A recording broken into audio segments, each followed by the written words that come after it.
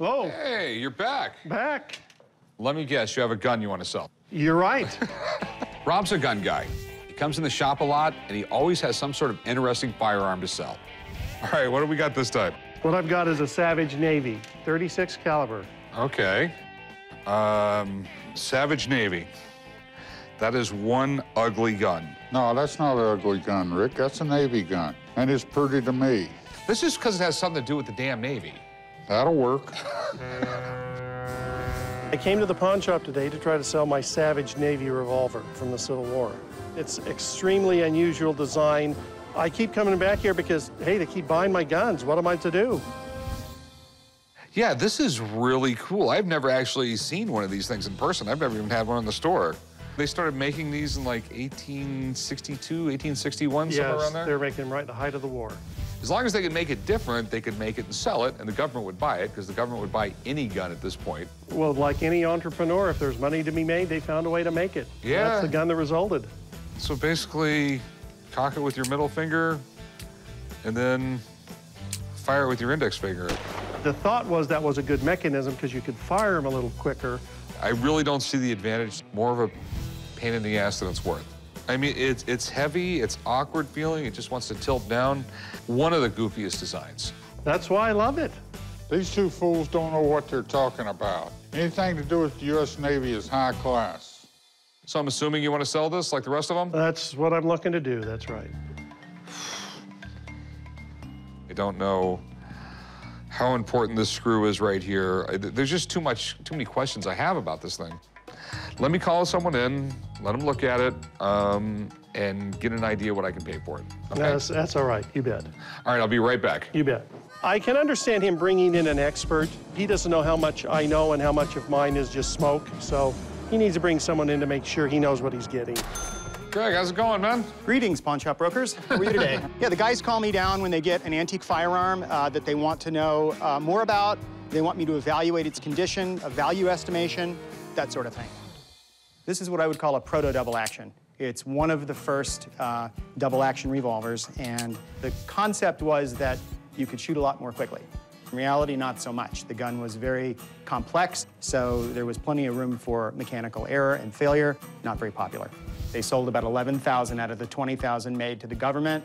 The rest went to the civilian market. Why? Because the gun sucked. So this is civilian. It's definitely not a government-issued weapon. The interesting follow-on, though, is that the civilians often transported them south, and they became used by the Confederacy as well. And for that reason, it's a neat collectible. The Savage Navy is an interesting firearm because it's a technology that, while it led to the double-action revolver, the idea did not work very well. It looks all there. I mean, there isn't any major damage to it besides the finish more or less being gone. There's a screw missing on the bottom. Yep, you're right. I know what your next question is. Yeah, how much is it worth? Yeah. You know, the good news is it's not restored in any way, shape, or form. You know, usually when you get a gun that's in this type of condition, someone will have made an attempt to restore it. You know, it's going to be a civilian model, and that's going to be the primary driving force behind its price. Of course, condition being the other driving force. So okay. I would say in its condition, as it sits, the gun's probably worth retail $1,800 to $2,000. Okay, thanks, man. Thank you. Take care. A bad idea means they don't make very many, and that's one of the ingredients for something being very collectible. If you've got a Civil War collection, you have to have one of these guns. $800, Rick. No, that's not going to happen. No, I'm thinking more like $1,250, though. I really am. You know, I was hoping to get about $1,800 for the gun. Okay, Yeah, well, I think what that's we're fair. going to get out of it. I think you'll do a little better. They're really hard to find. I know they're a hard gun to find, but they sit around a long time. It's a weird gun, so $1,650. I'll go $1,300 bucks. $1,575. I'll go $1,300 bucks. $1,550. $1,300 bucks. I mean, I can't do $1,300. Sure you can. No, I can't. 14 and a half. That's really the best I can do. I'll go $1,350. 1,400 and I'll do that. And we'll shake hands and I'll walk away, and you know I'm going to come back with some more cool stuff. Yeah, I'll do $1,400. All right. I'll do $1,400. Touchdown. Okay. You got to us again. Now that I got $1,400, I'm just going to find another gun and do it all over again. What is this box? Well, this is a Civil War sword that commemorates the Trent affair. The Trent affair, yes. Sent by Confederate President Jefferson Davis. James M. Mason and John Slidell were taken prisoner off the British ship, the Trent. This is not used in battle, this kind of sword right here. Okay. And neither were either of the two envoys. No, they were politicians. Politicians never fight. John Slidell had the sword commissioned and gave it to James Mason. They were the two Confederate envoys that were arrested by the Union. I'm asking $15,000, and if we can meet somewhere around 12 to 13, I may sell it. God, this is pretty amazing. To James Mason, Lest we forget the Trent. The American Civil War was going to hit England a lot harder than you might think because they were not going to be able to get cotton. So they were sort of on the south side. And James Mason and John Slidell got passage on an English ship, the Trent, to go to Europe and get money, get arms, and put up cotton as collateral. You know, the North considered Slidell and Mason traitors. So, you know, basically an American frigate pulled up next to him and says, "We're boarding your ship and we're taking the guys." And that's when the storm happened. If an American ship boards an English ship in international waters, it's the same thing as invading their country. The Trent affair might not be as well known as major Civil War battles, but historically, we were this close to getting in a war with England while we were fighting against our own brothers here at home. Thankfully, cool heads prevailed because it could have been an absolute disaster. I mean, it looks in great shape. Your paperwork's great. The number you were looking for? I'm asking $15,000 for it. To me, it sounds high, okay? Because a nerd like me, and obviously a nerd like you, know exactly what the Trent is. 99% of the people in this world do not. And I'm thinking like $5 grand. Oh, probably the least I could take for it would be $12,000. I can't do it. It's historically significant, but it doesn't have a general's name on the side of it that fought at the Battle of Gettysburg or something like that. Tell you what, I go $6 grand. I'm not a penny more. You can meet me at 9. We've got a deal. No, I go 6.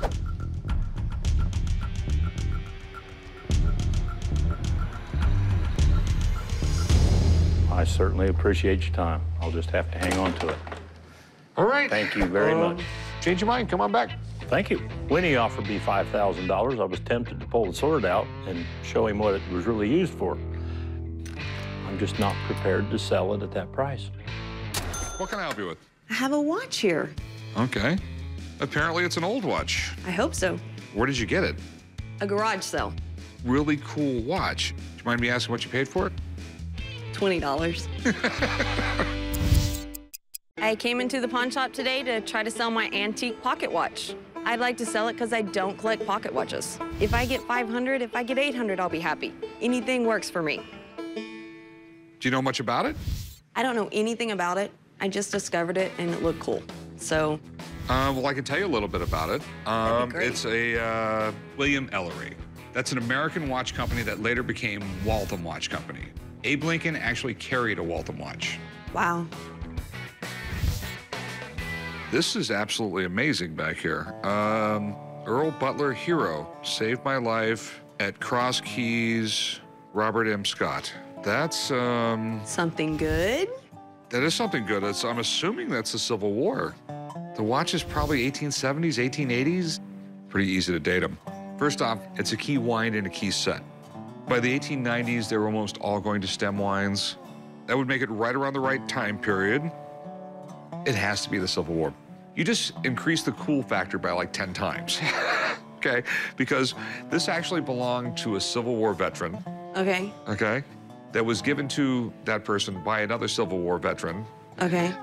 who saved his life at Cross Keys, which I'm assuming was a battle. One of the greatest gifts you could give in the 19th century was a pocket watch. Imagine someone gave this to a friend who saved his life during the Civil War. I have never seen anything like it. Do you know if it runs? No. It's wanting to work. It's working. That's positive, right? Yes, I mean, the great thing about this watch is it's in amazing shape. It works great. The case is in amazing condition. We have a porcelain dial on it that doesn't have one crack. These things are notorious for cracking. There's a huge market for Civil War stuff, and a pocket watch in this condition with engraving on the back could be worth a fortune. Collectors would line up out the door to buy this thing. I mean, this has got me really fascinated right here, though. I'd really like to find out who these people are. These could be important people from the battle. Okay. I'd like to find out more about the battle. I have a buddy who knows just about everything there is to know about the Civil War. There's something special here. You might have a lot more money. Okay. All right? Great. I'll be right back. Thanks. Since he's calling in the expert, that must mean something good. I hope so, anyway.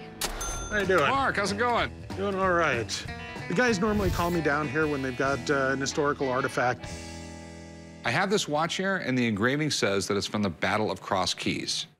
The Battle of Cross Keys was an interesting one. This was early on in the Civil War, and this was Stonewall Jackson, one of the best-known generals on the southern side, and Cross Keys was one of the battles with Union forces, and the Confederates had about 5,800 men in this battle.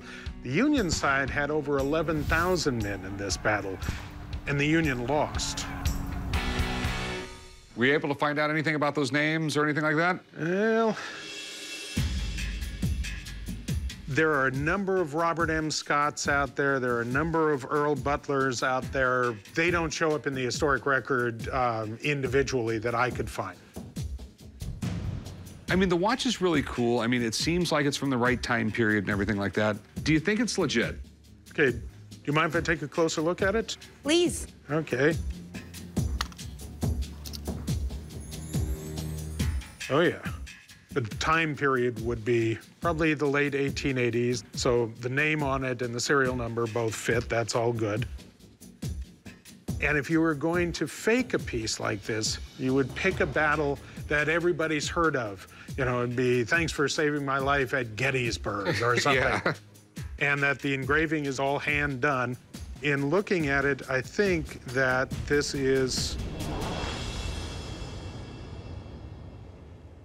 appears to be correct to me. I think it's a very nice memorial from the Civil War. You know, this is somebody in post-war years and said, I want to say thank you. Hopefully that helps. Thanks, man. Not a problem. Thank you very much. What do you want for it? 2,000. I mean, the two people on there are really not known. So, $700. But the battle's known. 1,800. If it didn't have that engraving on it, is literally worth $400 or $500. Let me give you $1,000 for it. Come on, you're gonna make a profit either way. How about 15? I just don't know what I'm gonna get out of it. I'll go 1,300, not a dime more. 13 will work. Okay, 1,300. All right. I'll meet you right up front over there. All right, thanks. Bought it for $20, and I'm walking out with $1,300. I'm ecstatic. I couldn't be happier. Hey, Rick. Hey, Bob, how's it going? Good, how you doing? Oh, what do you got this time? Civil War Cavalry Saber. Just like in many businesses, I got repeat customers. And Bob has been selling me Civil War antiques for years. Yeah, it looks like it still has blood on the end of it. Isn't that cool? I'm here today at the pawn shop to try and sell my authentic Civil War Cavalry Saber. I'm hoping to sell this thing today for anywhere $1,500, maybe $2,000. God, it's incredible shape. Almost too good. I mean, if it was actually used in the Civil War, they would have put an edge on it, and an edge has never been put on this. Really odd that it's not sharpened up. Well, this is the real deal. My biggest concern with any antique that looks too good to be true is generally it is too good to be true. How much were you looking to get out of it? Well, I've done a little bit of research on it, and in this kind of condition, they go for $1,500 to $2,000. That's retail, so if you go open up a store, that's what you can probably get out of it. Yeah. It's a pretty valuable sword, I believe. Sometimes I feel like a broken record. I can't buy things for retail prices. If I bought and sold and everything for the same price, I'd be out of business. I'm definitely interested, but I'd really like to have it checked out by somebody. Okay, good. Okay, I got a buddy who deals in Civil War memorabilia. I'd like to have him come in and check it out. Fine. I know Rick's suspect because the condition's so good. I would welcome an expert to come and check it out. What I love about my job is I get to hold pieces of history that maybe only museums would have. You don't know who held it before. You know, maybe somebody famous, held this and used this to defend himself. These weapons are just cool. Any provenance, any paperwork? No, I got it from my granddad.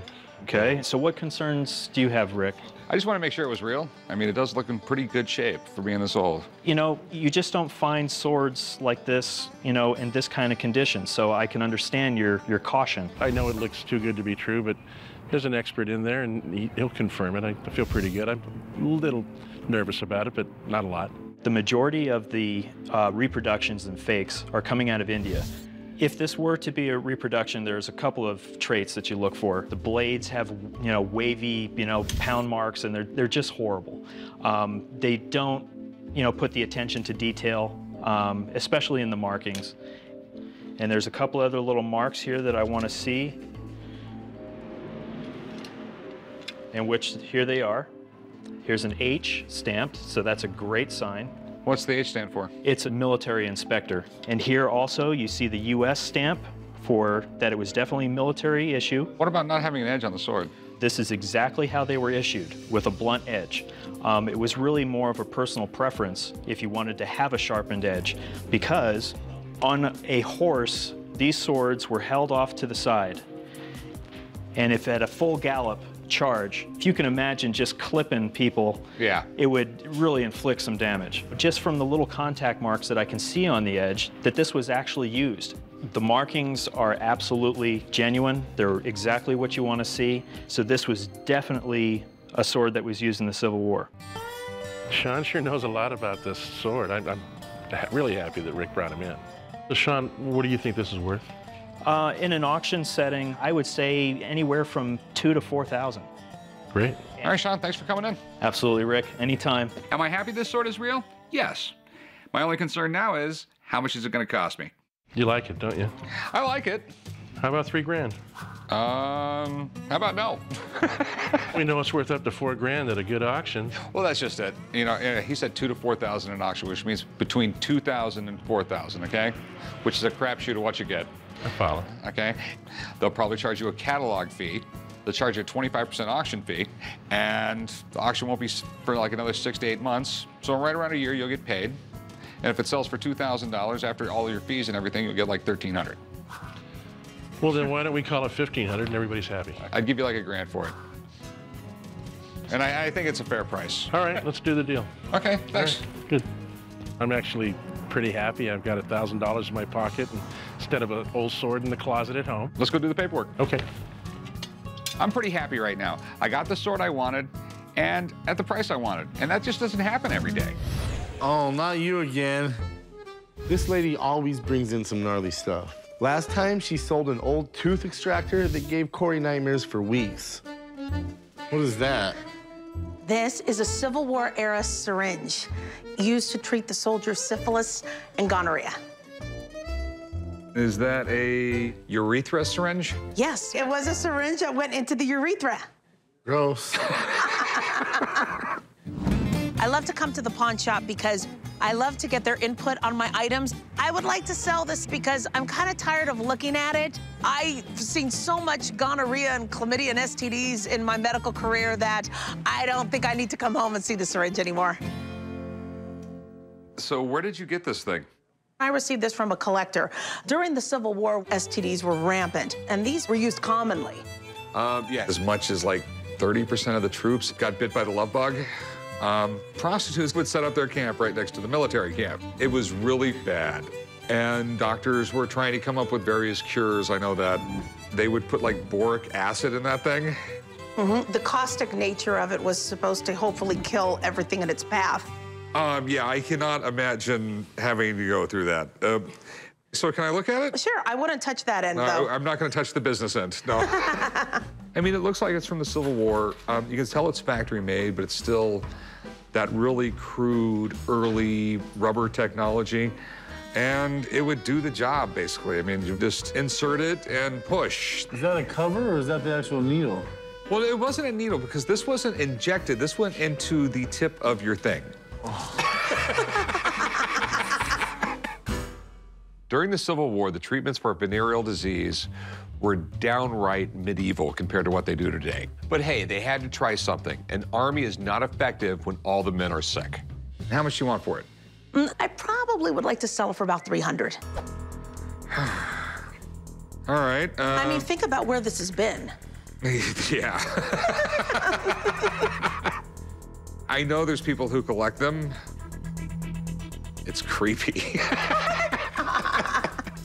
You know, it's a tough sell. It's a weird sell. You know, how about 160 bucks?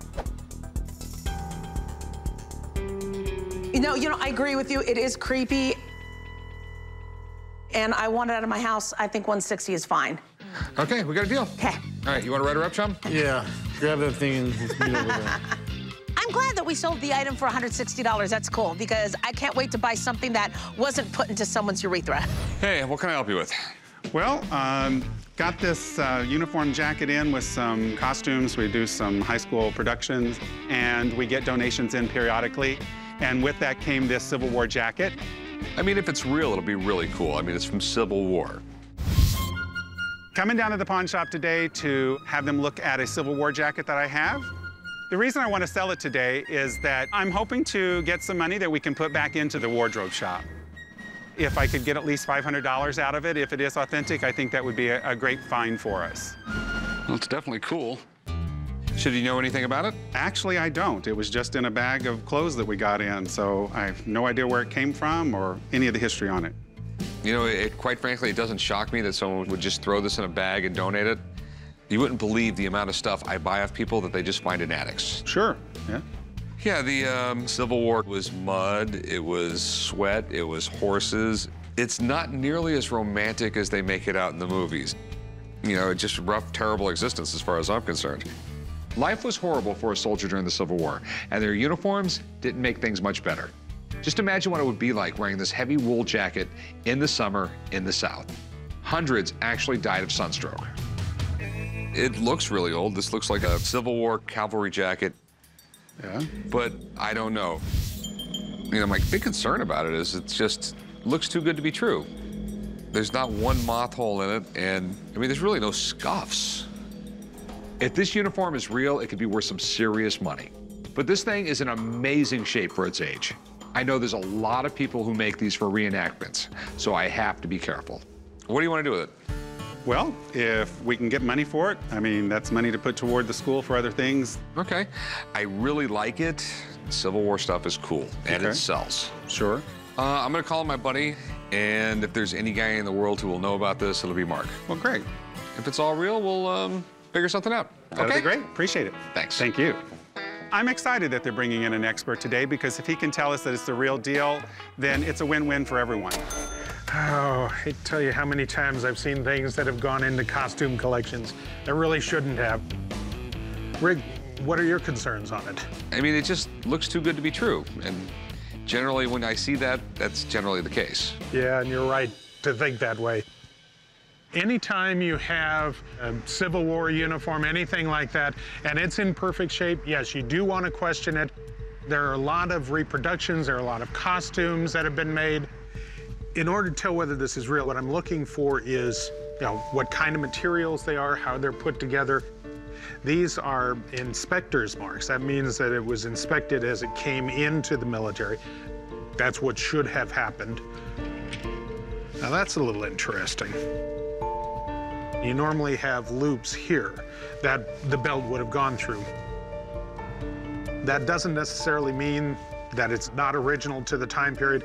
The reality was, in the Civil War, we were outfitting a huge army from almost nothing. So we were buying from anybody who could sew these things up. And Civil War uniforms are somewhat notorious for having variances from what the ordinance said. When you wore this, you wore it with metal shoulder boards. And this doesn't show any sign of ever having shoulder boards on it. Even for the fact it doesn't have the loops, doesn't appear to have ever had shoulder boards, I think it's real.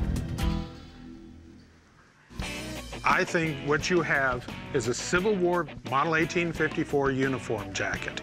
My guess is this was worn by somebody behind the lines because it is in wonderful shape, or that it came out of surplus. Thank you for bringing it in. Appreciate it. I think this is a spectacular Civil War uniform. You don't see these anymore.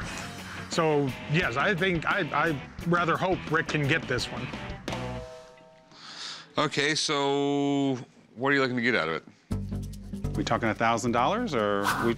I really believe in an auction I can get $1,500, $2,000 out of this thing. Wow, that's impressive. But there's a lot of fees with an auction. Well, sure. And I have to make a little bit for my time, effort, and risk. $750? Go $850?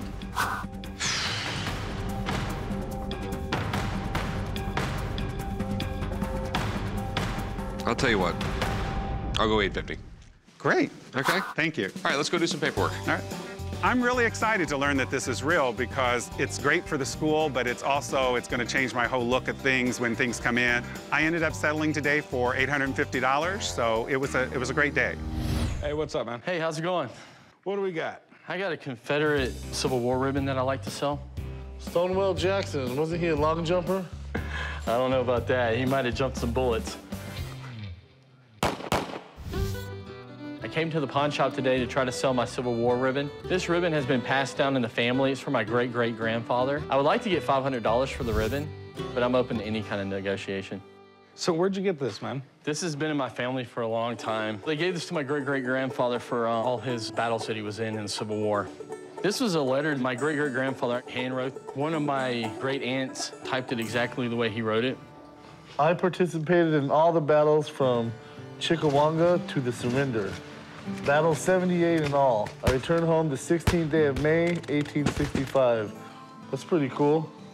Did he ever get wounded? He got shot 4 times. Oh, that's pretty gnarly getting shot back in the day. The fact that this guy's fought in so many battles, even after being shot 4 times, says a lot about him as a person. But it also just shows how passionate people were about this war.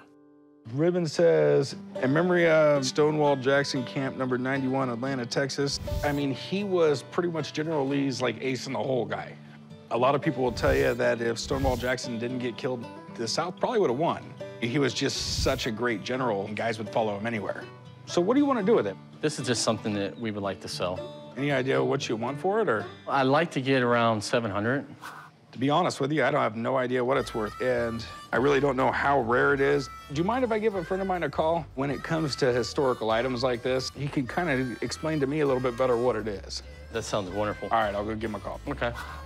There's definitely a healthy market for Confederate Civil War stuff, but something actually related to Stonewall Jackson could be huge.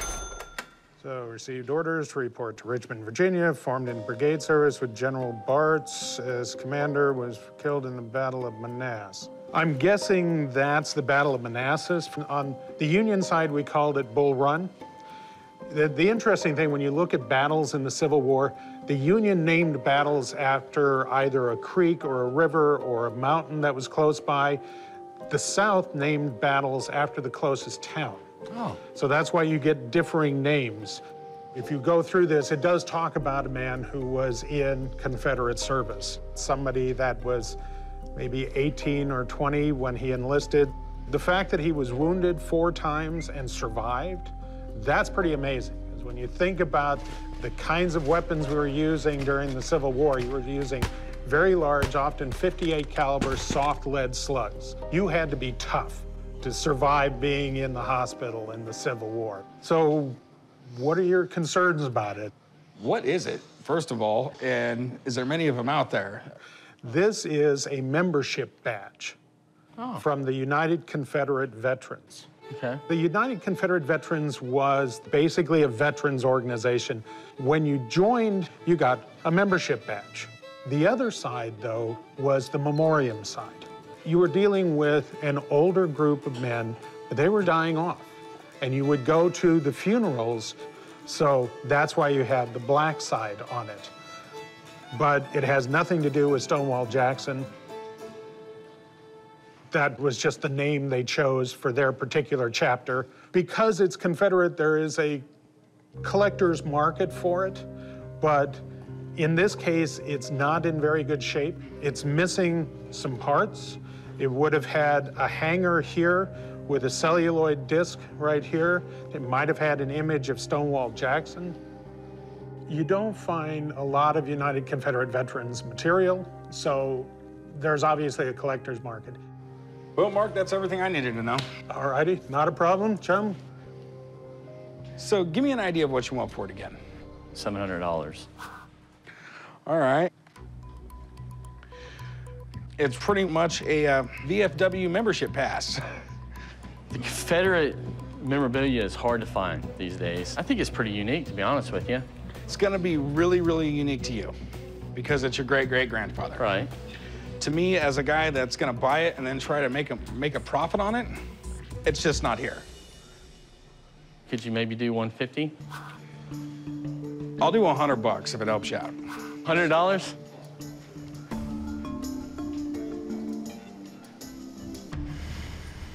You got a deal. All right, deal. Jump right shut. This ribbon's very important to our family, but we have a lot of other items.